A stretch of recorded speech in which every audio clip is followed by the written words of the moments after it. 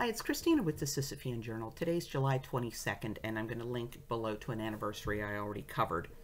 But today I want to draw two threads together, one I've spoken about before and one I haven't spoken about before.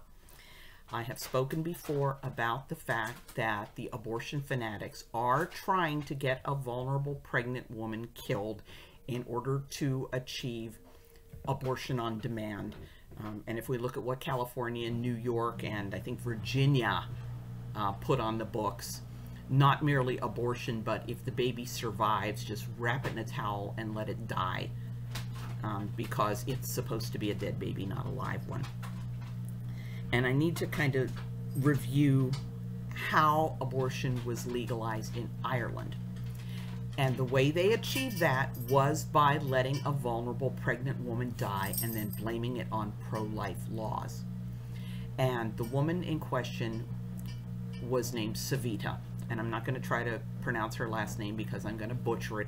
This woman doesn't deserve to be having her name butchered. This young woman was having a miscarriage. It's the same situation that we saw with Rick Santorum's wife. The ruptured membranes, infection in the amniotic fluid, her life was in danger.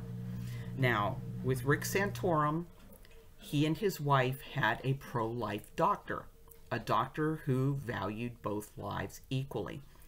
And that doctor indicated, look, there's nothing we can do. The longer she remains pregnant, the greater the risk that she's going to die. There's nothing we can do to save your baby. I'm sorry. Administered antibiotics to prevent the infection from spreading and killing the mother, and delivered the baby alive so that he could be held and cuddled and comforted by his parents in his last moments. Savita was in exactly the same situation. But instead of providing her with antibiotics and inducing labor to end the pregnancy that was threatening her life, and you have to understand, pro-lifers have nothing against ending pregnancies. Pregnancies tend to end on their own at around 40 weeks. We have a problem with deliberately killing the occupant of the uterus. This doctor admitted her to the hospital with an infection and did not administer any antibiotics. And reportedly, Savita and her husband had asked for the pregnancy to be ended because she was in so much pain, and there would have been no reason, even under the very strict pro-life Irish law, there was no reason to not end this life-threatening pregnancy. First you administer plenty of antibiotics. You get that woman on IV antibiotics because you don't want to risk this infection spreading.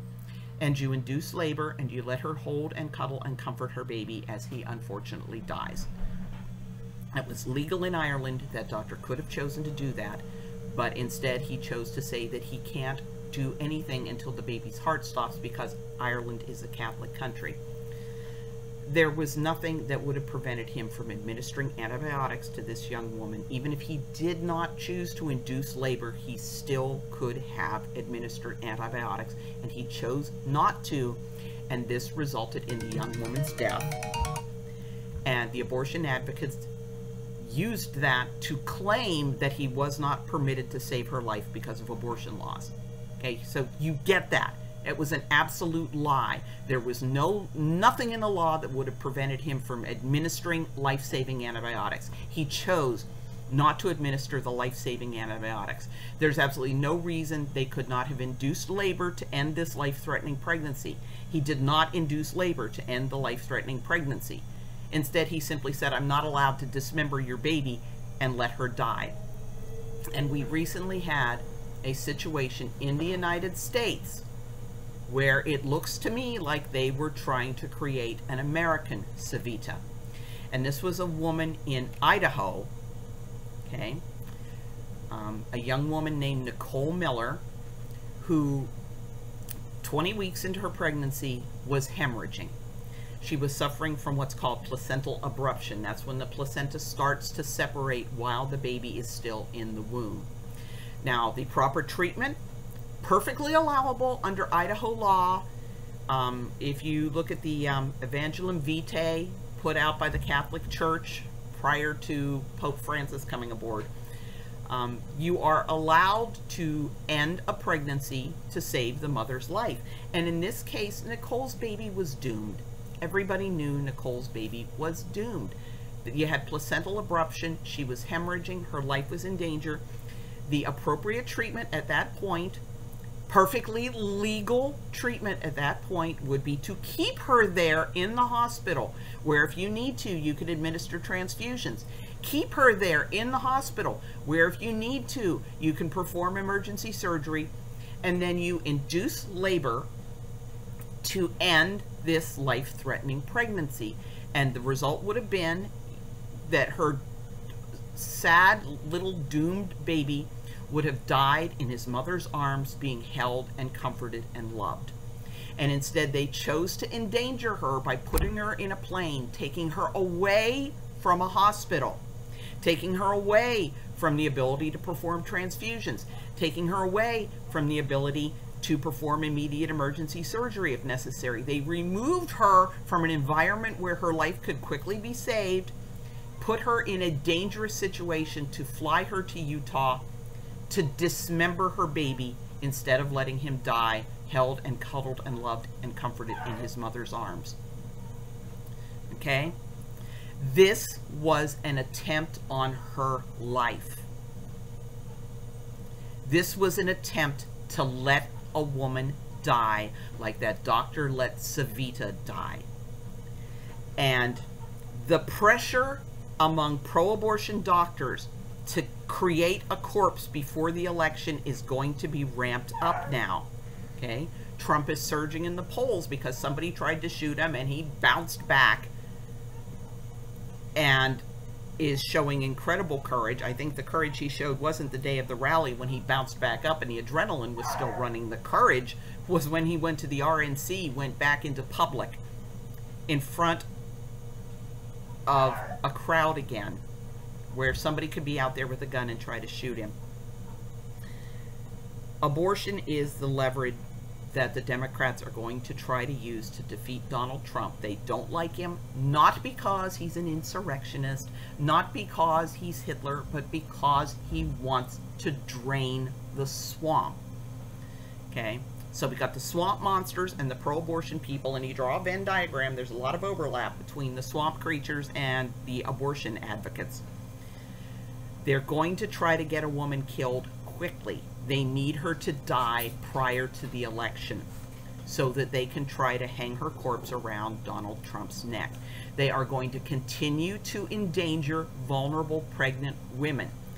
And first of all, I am calling out to the pro-life movement. We need to have a unified message that, first of all, these laws have a life of the mother exception that they don't actually need. Because you're allowed to terminate the pregnancy. There's no logical reason to stop and take extra steps when this woman's life is in danger, to do additional things to kill the baby first before you end this life-threatening pregnancy. What these abortion advocates want to do is delay the termination of the pregnancy in order to achieve fetal death. You need to wrap your heads around that. They want to delay terminating the pregnancy so they can terminate the life of the fetus. It's hard to believe that people are that evil, but they are. Okay? The pro-lifers need to have a unified message that if you have a doctor who is telling you he cannot provide treatment to you in pregnancy because of some anti-abortion law, that doctor is either grossly misinformed or that doctor is lying. You need to contact either the American Association of Pro-Life OBGYNs, or you need to contact your local pro-life pregnancy center so they can get you to a doctor who is going to provide you with care. And if you don't have time to do that, you need to go to an emergency room. They are trying to get a woman killed. They've got until November 5th to get that woman killed. They are working on it. They're working on it hard. They have all of their publicity materials ready, like they did when Savita died. They're ready for it. First of all, just because we don't want the woman to die, but second of all, we don't want people that evil to be in charge. People who are willing to kill the very pregnant women that supposedly they are there to protect. We need to get the word out. If a doctor is saying he cannot provide care because of an anti-abortion law, that doctor is either misinformed or lying. This is happening because the abortion swamp creatures need a dead woman to win the election. Don't let them do it.